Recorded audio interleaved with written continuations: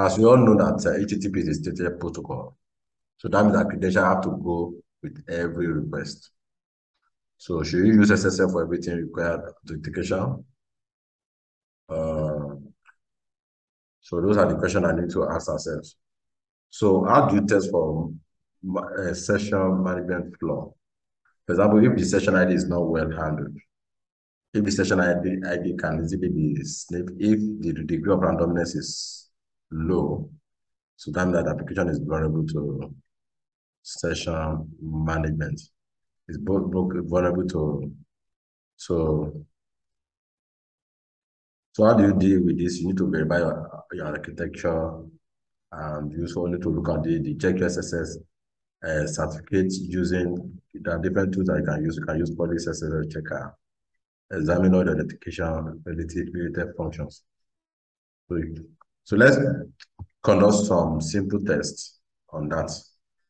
So you need to analyze the mechanism used for managing session and state. Check if the application use session tokens or some other method to handle requests from users. If the application uses a session token, confirm which data are actually used to re-identify this user. To verify session tokens, find a session dependent page or function and make several requests for it. So now we want to do some brute forcing to see whether the application is not vulnerable to. So let's conduct this exploitation. So in this lab, I will introduce us to the use of Bob suits. So Bob suits is one of the tools that are used to conduct a web application penetration testing. So there are quite a number of, you can use OAuth as well. OAuth also has a proxy, it's a web application proxy kind of. So I will quickly introduce us to Bob Suite.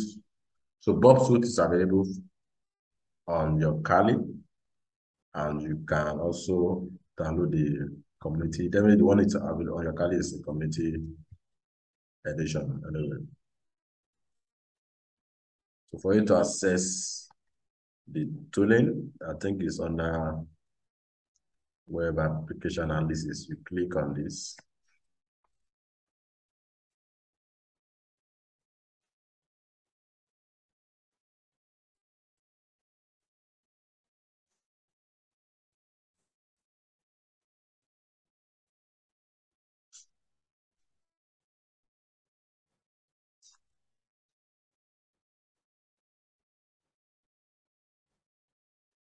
So these are, so for you to use a Bob suit, you must set your proxy first. You must make sure that your browser listens to the Bob suit. But the new version of Bob suit, you don't need to set up the proxy because you can actually open the browser from your Bob suit application.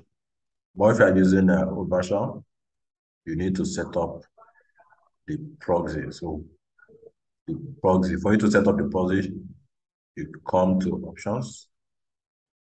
So you look at if your application is, if you don't have any port 8080, by default, Bob suit proxy is 8080. But if you have a web server already on your system and port 8080 is being used, you can edit this, you can change it to another port.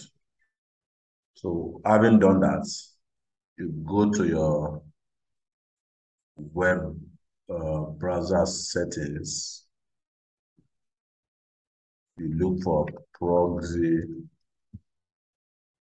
settings. You open your computer proxy.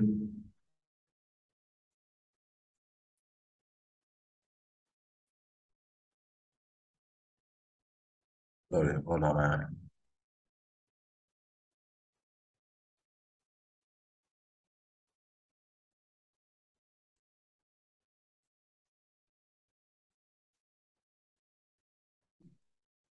Click on proxy.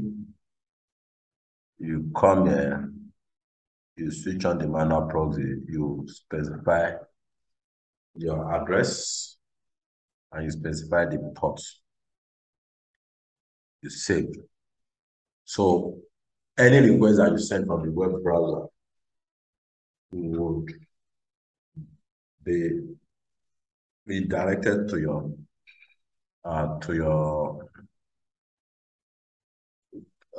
Bob Suits application before you can proceed with that. So that's how to quickly set up and we have various modules that you can leverage on. If you are using a professional version of Bob Suits, you can use it to scan your web application for vulnerability.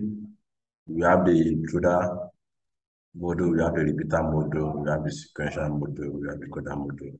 You can take your time and play with it. So for the purpose of this class and demonstration, we want to just leverage on the intruder module to automate the brute force attack on our web application. So the application that I want to brute force, I think is atoromutual.com. So what we need to do, we want to brute force whether we can even get the username and password. Whether you don't know the username and password, you just type anything. When you click on login, the request will be intercepted by your Bob suit. So I'm getting to your Bob suit. You see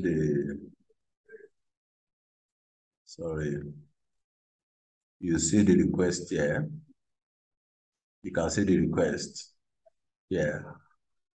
You send a request to an intruder. You click on send to intruder. So when you've done that,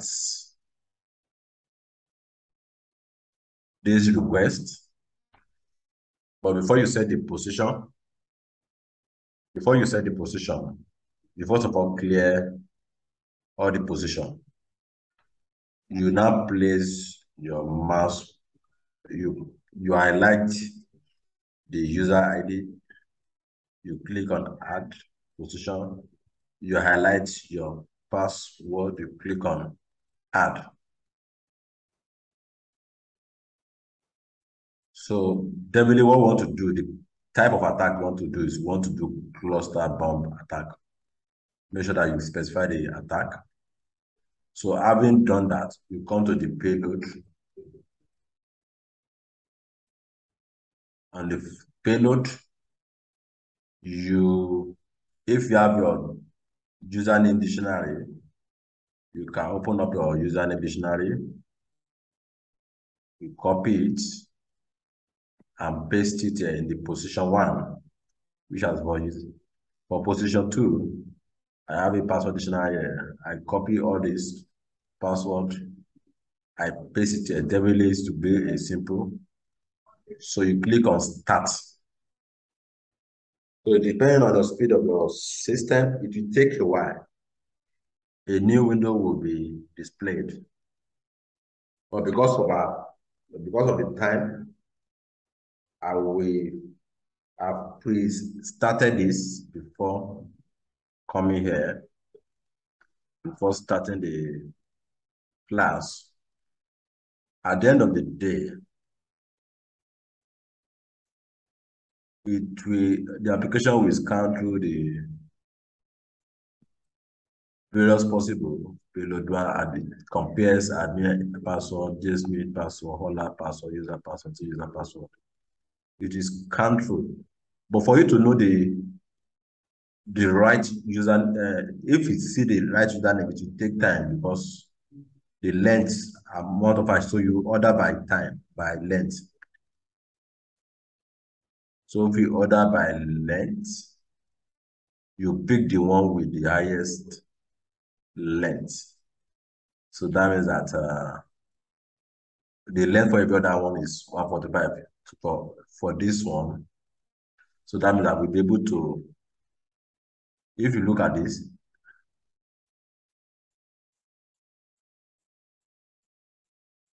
so one of the username and password is admin, and another username and password is user. So let's go through this response.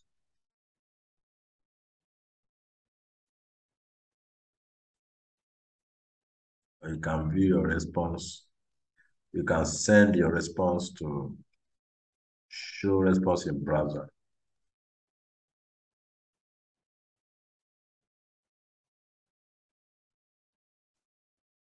And show this response in a browser, right? So let me stop I want to stop the proxy intercepts so you can see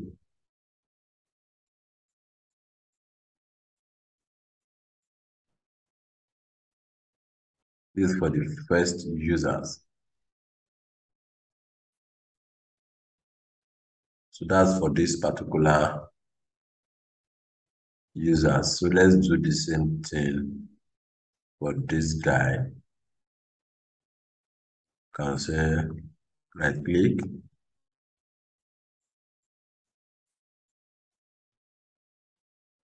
You can show request in browser as well for the second one.